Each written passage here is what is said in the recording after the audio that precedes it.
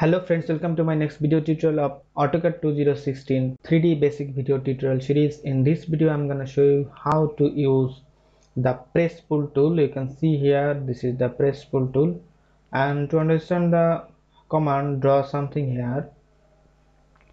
Take the rectangle command this way and the circle, then trim this way, join them, write JOIN, enter, and go to here this 3D view, and first take from here this extrude tool, select object, enter, and draw this way, enter. So the object is drawn, and go to here SW isometric view. You can see here the view is this one. And now if you click here and you grab this Presspull tool, and if you select either top or bottom surface, the surface should be horizontal, and now click this, and now you can go up or either you can go down. So if you go down it will reduce the height, and if you go up it will increase the height.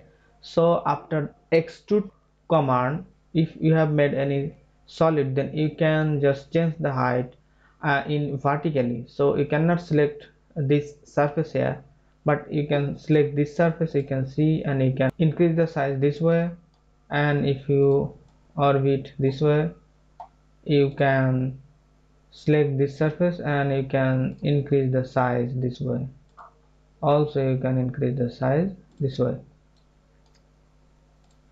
but you cannot select the curved surface. So you can select any surface which is parallel to any plane, and then you can increase or decrease the height of that surface. So this is the use of the press and pull. You can use after drawing any 3D object using extrude command, and now you can change the height or you can increase the size except the circular surface. So this way you can use this tool.